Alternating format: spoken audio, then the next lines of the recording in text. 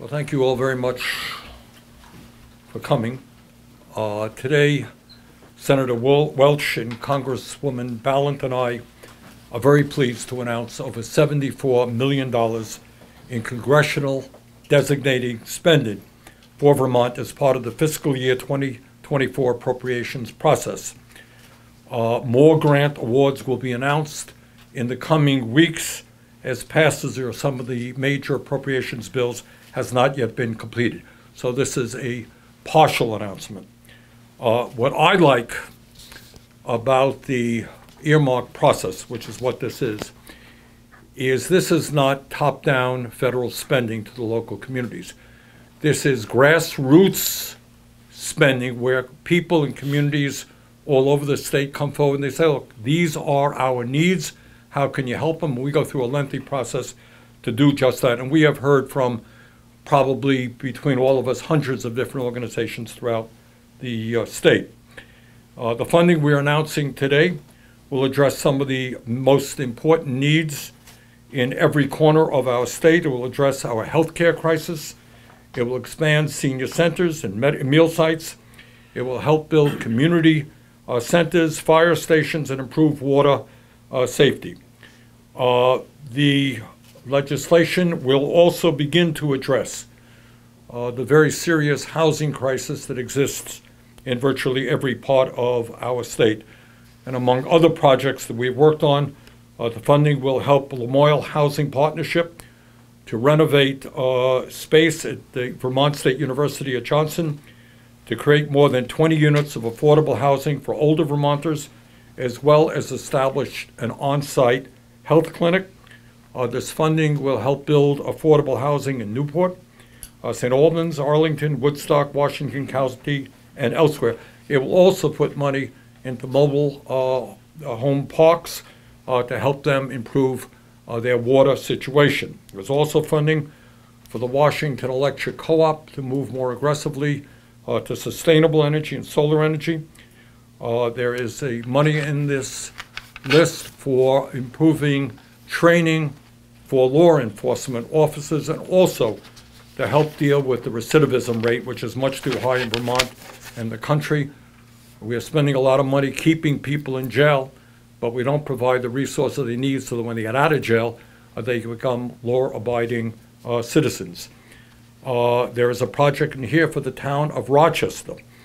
They're going to receive $2.3 million to turn their vacant high school into a community center, and that's a project that is going to give new life to the old high school by creating a true community space, putting a child care, adult day center, town offices, and local businesses all under one roof. But let me reiterate, the money that we're announcing today is not the complete amount of money. More money will be coming in. And in some of the projects that I have worked on, and Peter will talk about what he has done, in some of the yet-to-be-announced projects is $7 million for more federally qualified community health centers. That will be in Winooski, Morrisville, and Richford. And this funding will provide more access for not only primary health care, but for dental care as well. Senator Welch and I worked together to bring in $2 million for Southwestern Vermont Medical Center to launch a primary care physician training program. I think everybody knows we have a major crisis in primary health care in Vermont throughout the country. Among other things, we don't have enough primary care doctors. So Peter and I are working to see that we improve that. And there are many other projects as well. But with that, let me introduce Senator Welch. She and I have worked hard on these projects. Peter? Yeah. Thanks, Bernie. I just want to reiterate something that Bernie said. This congressionally directed spending, this is Vermont taxpayer dollars coming back to Vermont. And the decisions about how these are allocated is, as Bernie said, totally bottom up. It's local community leaders identifying what is a real need in their community and then having to go through a very rigorous process for it to be considered and evaluated and pass through the committee process and then get approved on the floor. These are all public purpose efforts that are helping our communities improve themselves. And a major point about this is who better than the people in the communities, whether it's Rutland or Burlington or Bennington, to make judgments about what they really need. The second thing is that it's really tough on our property taxpayers right now here in Vermont. It's tough. School budgets are going up. And to the extent that we can help, Bernie, Becca, and I, by bringing some resources back to communities to do projects that are really essential, we think that is really, really important. The projects, you've got the list of them, so I won't go all through them. But housing is a major issue. Champlain Housing Trust is getting $5 million to help them in their work. Mount Anthony down in Bennington is getting money that'll help with 63 apartment units, also some medical facility, and as Bernie mentioned, then also some retail. So it's about building up the community.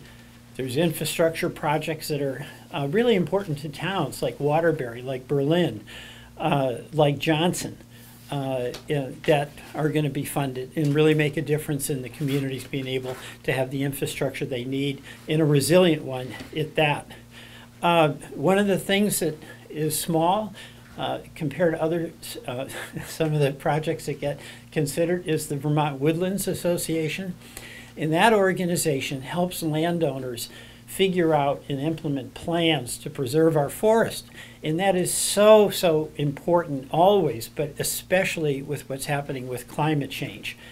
The historical tradition that we have here in Vermont, respect for the legacy, we fund some historic projects like the one in Stratford, where the town offices are located in a building that was donated to Stratford by Justin Morrill, who was a senator for, I think, 30 years and in the House of Representatives, and is responsible for the Land Grant College Act, and also played a major role in the Transcontinental Railroad.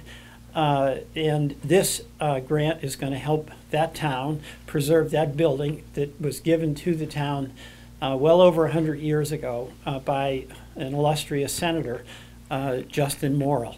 So we feel very good about how the efforts that Vermonters made to make application, to identify projects that make a difference in their communities, and then have that stand rigorous process through the Congress. Now they're going to start being able to do the work that the resources from these congressionally directed spending grants will provide. And Bernie and Becca and I try to work very closely on these so that we're complementing rather than overlapping, because the goal that we have as a delegation is to do the absolute maximum that we can to benefit as many Vermonters and Vermont communities as we can. Thank you. Thanks, Peter. David Scher is the State Director for Congresswoman Balint. David. Thank you, Senator. Unfortunately, Congresswoman Balint was not able to be here in person today, but she did want me to read this statement on her behalf.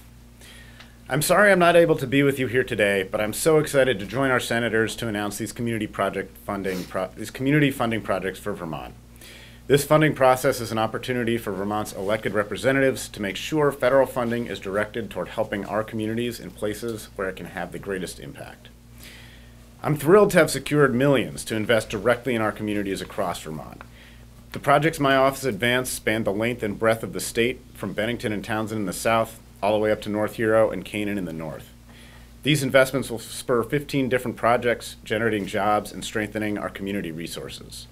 They will address some of Vermont's most pressing issues: housing, the infrastructure needed to support housing, rural health care, climate resiliency, technological innovation, and education. I look forward to seeing these federal dollars put to work for Vermont families. I was proud to be able to advance a full roster of 15 projects through the House appropriations process and ultimately the full appropriations process, the maximum number of members of the House were permitted to put forward. And I can provide, I won't go through the list of projects right now, but I can certainly provide that list of projects for you after this. Finally, I want to thank Senator Sanders and Senator Welch. Their long-term leadership and their close working relationship with my office through this process has been invaluable, and I am grateful for their partnership. Thank you. Thanks, David. Okay, any questions on congressional directed spending? Senator, as you know, they were banned for some Yeah. time, and now they're back in Yeah. part because of the work of Senator Leahy. What guardrails? Well, not just are there Senator this Leahy. I time? think all of us felt very strongly about this. And it's a good question. The argument against them was people were saying, well, you got a big deficit. Why are you spending more money? The answer is, we're not spending more money. What this funding is about is coming from the budgets of each agency already. It's not more spending. It's taking a tiny fraction, I think less than 1% of the total spending.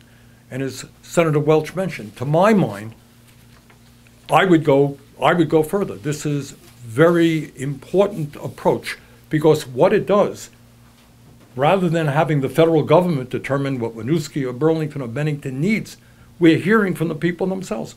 What are their priorities? And so for a relatively small amount of money, we're addressing real community needs. So this is something I have always believed in. And not only did I support bringing back these earmarks, I would go a lot further than is currently the case. What kind of guardrails are there to prevent corruption? I know that's been one of the. Well, the there are a concerns lot. along. There are a lot. In other words, what you certainly don't want is somebody to come up with some program that's going to benefit some powerful special interest.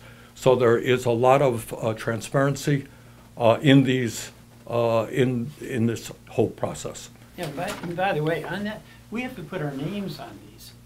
Every project application to our office that we support, we put our name on. So you have the capacity to look at what that project is, who sponsored it, kick the tires, and come to your conclusions about the merits of that project. So the transparency that Bernie mentioned, with our names on it, means we have to stand behind the proposal that we're making. Other questions on? All right, I wanted, if there no other questions Just on. one other question. The 15 projects you mentioned from Congresswoman Balint's office, those have already been signed into law by President Biden as part of the first 6? Yeah, so I won't go into all the details. There's slightly different rules for the House and the Senate. Yeah. The House projects had a narrower set of eligibility buckets, and because of that, it is my belief that all 15 on the House side have gone through the full appropriations process. I can check that for you to confirm, but I believe that's the case. Okay, thank you. Let me say a word on another subject, and I speak as the chairman of the Health, Education, Labor, and Pension Committee. One of the focuses of the committee has been to lower the outrageously high cost of prescription drugs in this country, where we find Americans paying in some cases 10 times more for the same exact drug sold in Canada or in Europe. It's an issue we've spent a lot of time on. And one of the particular areas that we've looked at is the very, very high cost of asthma inhalers.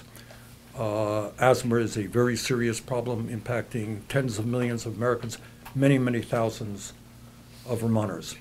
And sometimes people are paying hundreds and hundreds of dollars for the inhalers. And they're often sold abroad for 10% of that cost.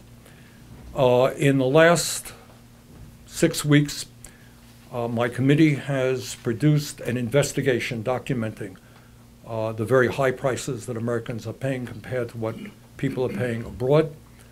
And I have, in the last 3 or 4 weeks, spoken to the CEOs of every major prescription drug company that manufactures these inhalers.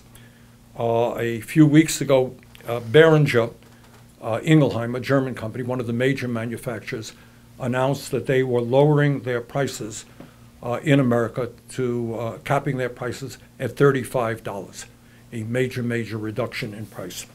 And just this morning, I talked early this morning to the CEO of AstraZeneca, which is one of the largest drug companies in the world, and they followed suit. They have also announced that they will be lowering their prices to $35. I think later in the week, I will be speaking to the CEO of GlaxoSmithKline. We don't know what they'll be doing, but I expect they will be also substantially lowering their prices, and there's another company out there called Teva, and we'll be speaking to them as well. So at a time when so many people in Vermont are struggling with the high cost of prescription drugs, we have some good news, and I'm proud that we're able to go forward and lower the cost of these asthma and CPDOD inhalers. That's great. Any questions on that? Okay, great. All right, well, thank you all very much. Thank you. Appreciate you being here.